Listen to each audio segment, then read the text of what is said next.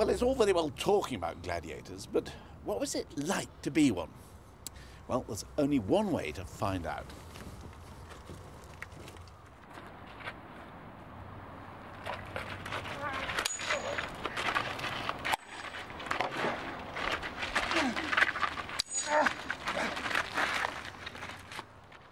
Mike Loades is a theatrical fight arranger and knows as much as anyone about what gladiators actually did. Of course, he teaches people how to fight for show, but after all, that's what gladiators were expected to do. In order to be the sports superstars of the day, which they were, they would have to fight with a degree of style. They would have to have the panache. They would be able to move in big shapes and make the thing look dramatically exciting. But that is not phony. That is fighting well. Well, teach me to be a gladiator. Well, the first thing we need to do is build you up a bit. Oh, and the practice... I was afraid you might say that. The training is over here at the Pell. OK, guys. Have a go with that. Okay. Oh, it is heavy, isn't it? It is a little. Yeah, it is.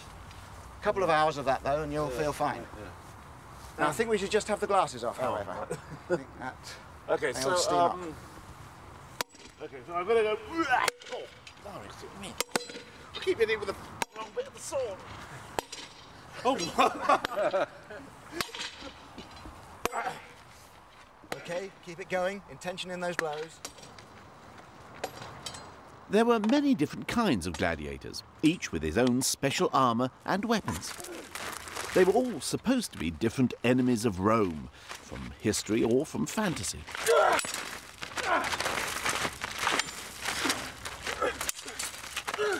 But as Mike showed me, the first thing they all had to learn was to fight with no kit at all. The first gladiators just had swords, but they were soon pitted against men with other weapons, like a spear. Obviously, it's a throwing weapon, but it could also be used for the thrust, and the sharp blades of the head could be used for wide, swinging cuts. The whole could be used as a staff weapon. They also used it for throwing at each other. The trouble with throwing weapons is it's a terrible way to disarm yourself. One option is to try and catch the weapon, turn it and throw it back again. They liked to set different styles of warrior against each other. The classic combination was the netman, the Rhetarius, with his trident, against the myrmidon, with bits of scaly armour and a fish-tailed helmet. These were fantasy warriors, Neptune the fisherman versus the sea monster.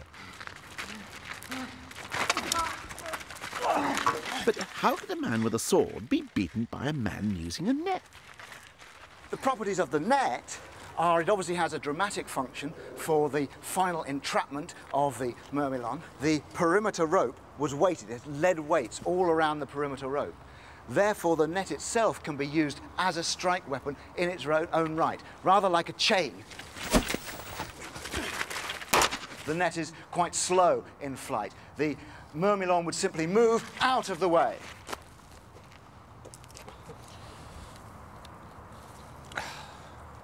Mark you, it doesn't seem much of a weapon, really, does it? I mean, I don't feel exactly trapped by this net, I have to say.